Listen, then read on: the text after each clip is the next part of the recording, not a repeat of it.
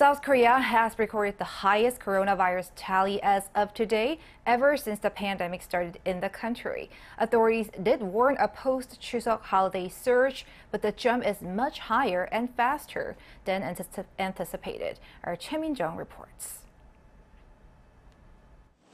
South Korea's daily COVID-19 tally is breaking record after record. On Saturday, the country reported an all-time high of 3,273 new cases, surpassing the 3,000 mark for the first time.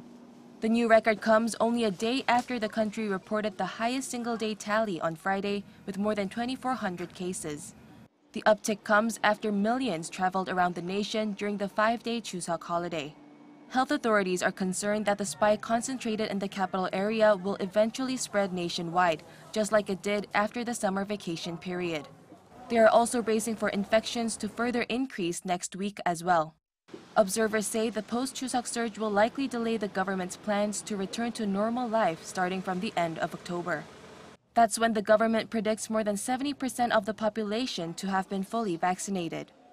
On a positive note, the country's vaccination rate has sped up since the end of the long holiday. From Monday to Wednesday during Chuseok, less than 50,000 people a day received shots. But on Thursday, a whopping 930,000 people got vaccinated. However, the vaccination rate is slowing down among those who have yet to get a jab due to refusals and personal reasons. Over the past week, less than 3% of those eligible reserved shots. Meanwhile, adolescents aged 12 to 17 are set to get vaccinated in the fourth quarter of this year. The authorities stressed that inoculations would not be forced upon people by schools, and individuals would have the right to make their own decisions.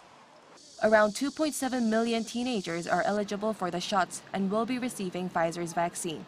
The authorities will announce specific vaccination plans for this age bracket on Monday. Choi Min-jung, Arirang News.